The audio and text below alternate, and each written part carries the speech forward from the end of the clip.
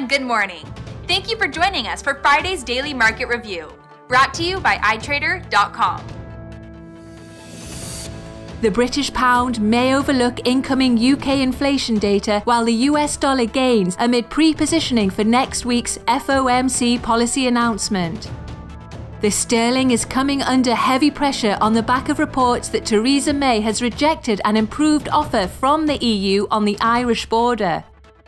German automaker BMW will recall more than 139,000 of its 3 Series cars in China from November the 9th due to an air conditioning defect.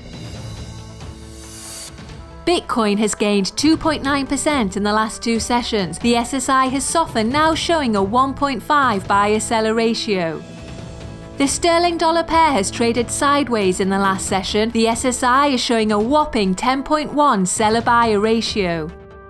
The Aussie-dollar pair has shown consecutive gains in recent sessions, up 0.6% in the last session. The SSI is showing a 1.2 buyer-seller ratio. The price of gold has performed a minor correction, gaining 0.5% in the last session. The SSI is showing a 2.3 buyer-seller ratio.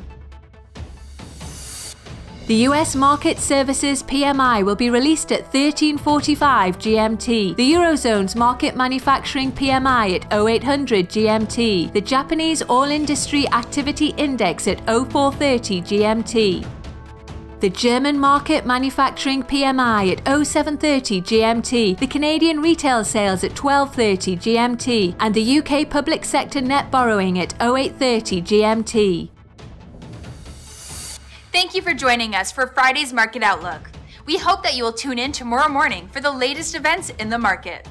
Until then, be sure to log into itrader.com for all of your trading needs. Your personal account manager is ready to answer all of your questions.